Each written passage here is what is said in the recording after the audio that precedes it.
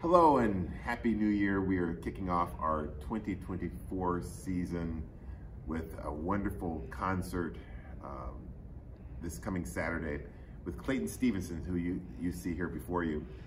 Clayton's a fantastic pianist, and we're doing the concert a little differently. Oftentimes we have the piano concerto on the first half of a concert, but this time we're going to close the concert with the Rachmaninoff Third Piano Concerto. On the first half of the program, we're going to start with a new piece that was written in 2017 entitled Amen by Carlos Simon, and he is a composer. He wrote this originally for the concert band, University of Michigan concert band, but he orchestrated it for full symphonic orchestra, and it tells a story of his experience growing up in the Pentecostal church. So it has, just by the title, Amen, it has a lot of influences of gospel, spirituals that you hear in the church, and we see a different side of the orchestra. Then we contrast that with a piece by Maurice Ravel called Valse Nobles et Sentimentale, and it's a wonderful work for orchestra, but it was really written for the piano. We were just on the radio and we played part of the piano version of it. Have you played much Ravel? Not too much, just a little bit, but I'm fascinated to hear the orchestral version. Is it hard to play Ravel's music? Of course. Yes. Yeah, and what's the most difficult aspect of it, do you think? I think it's getting the color right. Yeah. As you said, it's always about shades of color, and so it's not so much as in big contrasts like Beethoven does, from pianissimo to fortissimo, but it's more of subtle changes in colors, and I think that's the most beautiful thing listening to Ravel, because you get into these places where you're like, how did I get here? Yeah, and something you said too is trying to make it sound easy. Yes. That's the so hard to try to make it sound easy. So, but the harmony and the use of dissonance and color and the harmonic language that he uses makes it very difficult. But these are a group of waltzes that were originally written by Franz Schubert of the same title, probably about 50 years prior to this piece. You also asked me which came first, La Valse or this group of waltzes, and actually La Valse came about 10 years after this. So, but you can hear little elements of La Valse in this piece that influenced him to write that wonderful work. It's a group of 8 waltzes that really explore different colors of the orchestra, but they're all waltzes, and they each has a very different character to them. Wonderful character pieces. We'll take an intermission after that, and then we come to the Rachmaninoff Third Piano Concerto. A lot of notes. How many notes? 30,000. 30,000 notes. I don't think he knew about the Guinness World Records. Are you being paid by the note? I hope not. I hope so. Different perspectives, I guess. Different perspectives for sure. Can you tell us a little bit about the Rachmaninoff Third Piano Concerto? This is like the epitome of all piano concertos. I think this is the peak, and it's so hard, but it's also has the most beautiful moments in this piece. And the hard part, as you said, is making it easy, because it is so hard. There's so many notes to take care of.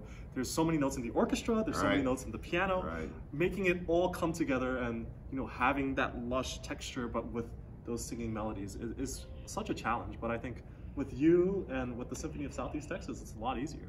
Well, and we haven't done this piece since I've been here. I've been here 15 years. And putting everything together, we had our first rehearsal last night, and it's the first time you meeting the orchestra, me working with you in this context. And like I said, I came in thinking like, oh, I've got this figured out, and it's a hard piece to put together. Yes. And one of the things you said too is that it gets harder and harder as we move through it. Yes. So it's tiring. Oh, sure. It's like a marathon. You're just constantly, getting more hurdles and harder, passages as you get to the end, and so you're getting more and more tired, but he's asking for more and more, and so you're just digging deep and hoping you can give it all. Do you think the second piano concerto of Rachmaninoff is more popular than the third, or what do you think? I think the second one is more like a collection of songs. I think it's very melodic. The third one I think is more complex in he's trying to portray different sides of himself and different emotions. I think the third one, what's so hard is that you come from, you know, this very serene opening theme, and then suddenly you get into all these notes, and then, you know, he's frantic, he's you know, there's so much anxiety, and then you get to, you know, these luscious climaxes. It's how do you frame all of these things together and make sure it's not, you know, bits of pieces here and there, but it's a big concerto, and he had this you know, this mission behind it. I think, you know, the history of piano concertos, all the piano concertos were written because they wanted to push, you know, music forward. They wanted to see what the limits of the piano were. And I think Rachmaninoff truly found the limits of the piano. He uses, I think, every single note on that piano. He was a pianist. Great pianist. And that explains it. My hand, I don't think his hands were like like this. Really, wow. You could reach, you know, from C, the next octave to G. So, you know, just such a wide span. And I think that's why for him, his music was easy, but for everybody else in the world, not so easy. It's very interesting. It's a struggle. I mean, he really was one of the great virtuosos. And we were talking about these composers like Chopin, who wrote, but Rachmaninoff really did take care of the orchestra as well and give us something to kind of sink our teeth into.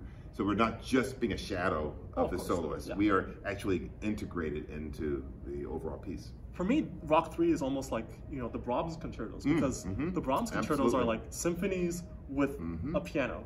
And Rock 3 is almost like that too. You have a symphony, you know, all these different instruments playing all these melodies, and then you have the piano beside it.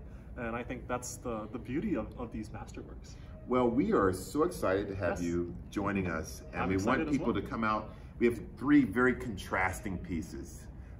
The Carlos Simon piece, Amen. We've got the Ravel, which is pianistic in a different type of way, but we're going to hear it in the orchestra. And then, of course, one of the truly, truly great masterpieces of the classical repertoire, the Rachmaninoff Third Piano Concerto. So come and join us with your Symphony of Southeast Texas. Thank you so much for joining me on this wonderful broadcast, and we will see you at the Julie Rogers Theater. Go SOST!